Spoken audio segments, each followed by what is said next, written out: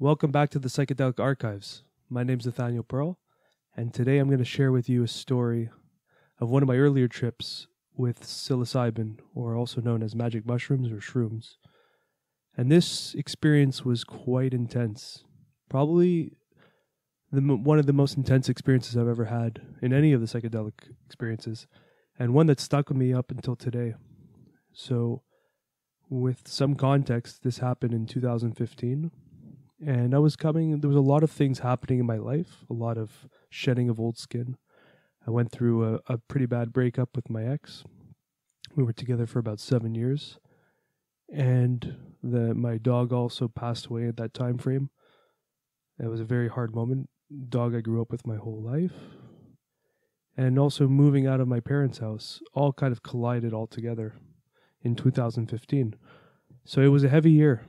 A lot of changes, a lot of challenges, and this psychedelic experience kind of put an exclamation mark on the chapter of that page. Before I go into the story, I'd just like to offer you all the invitation to send me a message, whether it's through the YouTube comments or privately in Messenger on Facebook, or in my email. You can check the psychedelicarchives.com. And there's an email you can follow if you want to join me on this podcast and share your story. The door open now for offering stories, so I will start to gather guests and share some of that as well. If you are enjoying these short videos, or shorter videos, they're still pretty long, about 20-30 minutes. But if you listen to Curious Chimps, we go for over an hour, 2 hours sometimes. If you're enjoying this, please feel free to click the subscribe button below. It'd be nice to have you join in and see the weekly progress of the show and see how it evolves, because I think it's an exciting project. I'm getting a lot of feedback and private messages from people that are enjoying these stories and actually want to start sharing. So it's really encouraging. So thank you all. So just press the subscribe button and stay tuned. This psychedelic experience with mushrooms was quite intense. There's only a few key moments that really stick in my mind. It's been many years since, but the overall story is still there, so I'll share it with you. And just to give a little bit more context, with all those life situations that were happening at the same time, I was in a weird state where I don't know if I was depressed, but I was more exhausted with life. And I remember very vividly, I was driving down this underpass, and I remember thinking, if I drove through this light and someone hit me and I died, I'd be okay with it. Now, I wasn't going to do it, but I was okay with the idea of it happening. And these are new thoughts. At the time, I never had thoughts like that in my life. And I wasn't worried, but I just said it like it was meaningless in a sense, where I didn't really think of the weight of that statement. I just remember thinking, yeah, if I get hit right now, perfect. I'm good with that. I'm happy with that. And it wasn't coming from like a place of, I'm content with life, and if I died here, booyah. I was more coming from a place of like, I quit kind of thing. And that was a little bit worrisome looking back on it. In the moment, I just said it. There wasn't much weight behind it, but it was the state of mind I was in. So then I think a few weeks after that, me and a few friends, we did the mushrooms. We went up north. We went camping, actually. And we pitched a tent, a big tent, and we had a fire. It was about 4 or 5 p.m., and we all decided to take the mushrooms. And I went for a bigger dose, the famous heroic dose that Terence McKenna calls it, the 5 grams. I may have even taken more. I don't remember the exact amount, but it was over 5 grams. And then we all decided to go for a hike. So let's just walk through these trails, see what happens. So we all take it, and then we're walking, and I have my music in my ears. And we're walking, and I start feeling the effects of the mushrooms hit me so hard, like instantly. Usually it takes me about an hour before I start feeling I like to call it, I like to start off the feeling, like describe it as you feel gravity. You just start feeling like there's a weight, like you're flowing through like this vibrational fluid, which is gravity. And you're just kind of like treading the waters, if you want to call it. So you start to feel that gravitational feeling. And those who've done mushrooms kind of know what I'm talking about. And things start shifting a little bit differently. So if you turn your head, it kind of like slows down a little bit more frame by frame rather than just a swift head movement. At least the visual experience seems like that. So I start feeling all these things and I'm like, oh, this is intense. Like, I don't even know if I can continue walking. So I tell my two friends, I'm like, yo, guys, I'm going to go back to the tent. It's hitting me hard. I'll see you guys after. And they're like, okay, you want us to come with you? I said, no, don't worry about it. So I'm walking and I'm going back to the tent. And this is where things get interesting because I don't remember anything. I remember following a few bluish, purplish lines that were beaming from me, kind of like a organic GPS system guiding me to the tent, and or like a Google Maps or something. And I don't remember what happened. I just was following these lines, and then it was blank. And then that was most of my experience, was just this state of darkness. I was in a huge field of dark, and I was cold. I was really uncomfortable in my skin, in my body, in my environment. And I remember very vividly that I didn't know if I made it back to the tent or not. The sun was going down when we started our walk, or it was getting close to sunset. And I had no idea where I was, who I was, or if I got to the tent, or if I'm in the forest. And I started clawing at things, and I started feeling like I don't even know what to describe it like, but I was feeling like vines and branches, but it was not that, but it felt like that. And earth, I felt earth under my hands. And I realized that I fucking fell at some point in the forest. And I was not in the tent. This is what was going on at the moment. And I'm just so paralyzed by the experience that I couldn't even move. And I'm there, and I'm just like, oh, I'm in the forest. And then things got even worse. I started feeling these vines that I was waving at, hitting, were closing in on my whole body, going around. I remember cocooning my neck, going around my neck, tightening up behind the head, pulling my arms back and in. So I was really like extended, and my chest was high up, and my legs were glued together, and my arms were glued to my hips. And I remember this feeling of constriction, and it was just like tightening and tightening and tightening. And I was just to the point, I was getting paranoid and scared, and it kept tightening and tightening and tightening to the point where I didn't even have any room to breathe. It didn't feel like I was able to breathe. And it felt like one giant inhale, like, and that was the last thing I had. And I'm lying there paralyzed by this experience. And then nothing. Complete darkness. And there wasn't even a consciousness. It didn't even feel like anything but an observation that I was stuck. And I remember a voice came in very softly. It said, you wished you were dead. Remember? Didn't you wish you were dead?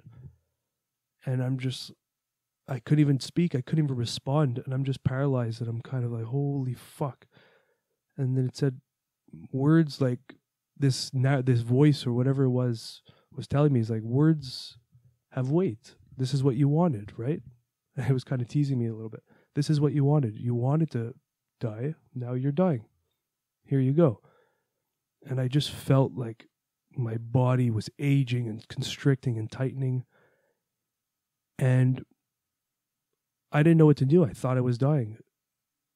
And I was getting terrified. I was starting to really feel like this,